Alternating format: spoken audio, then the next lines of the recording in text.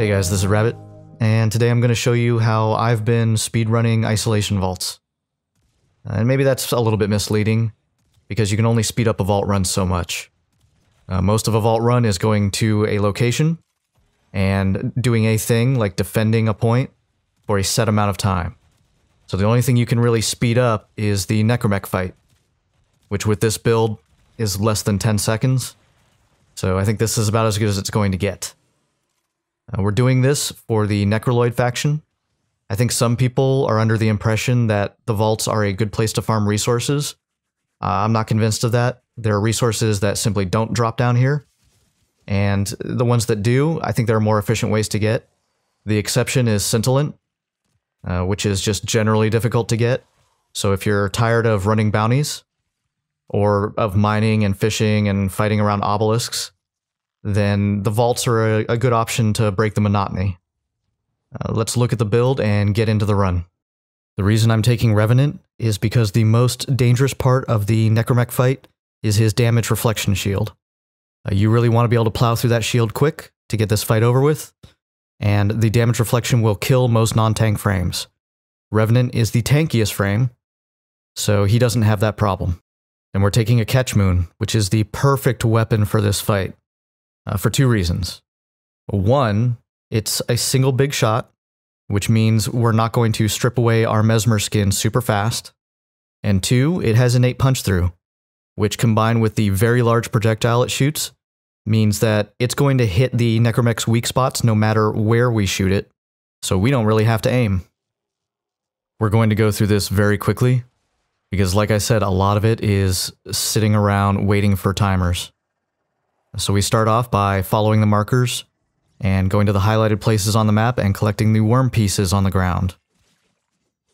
Now we take those worm pieces to the marked place on the map and play a game of defense for a few minutes, where we're mostly just going to cast in Thrall and let the monsters eat each other.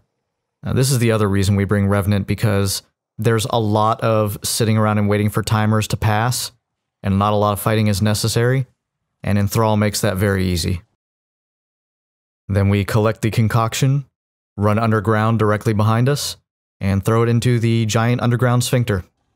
We follow the markers to the next location, where we're going to play a 3-minute game of hunting the marked mobs for a drop that will lower the toxicity level. Once again, Enthrall is your best friend here, because the only thing you're trying to kill are the marked mobs. All of the other enemies in the room are just distractions. Now we follow the markers through another underground sphincter to the main room of the isolation vault. Here we'll find the Necromech, so we keep our Mesmer skin up, and we shoot him until he's dead with the Catchmoon, which doesn't take very long, as you can see. It does the aiming for us, so the only thing we have to concentrate on is trying to dodge as much as we can. And that's all there is to it.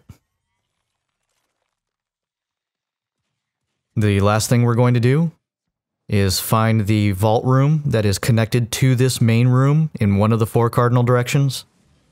We shoot the pylon with our operator, and then we're going to play a game of following Lloyd around and protecting him while he powers up 4 points around the main room.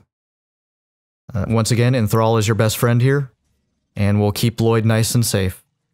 After that, you run back to the door, play the memory game, and collect your loot. Now there are a whole lot of secrets in these vaults that I'm not going to cover that normally you would go around and explore right now. But that deserves a video all of its own.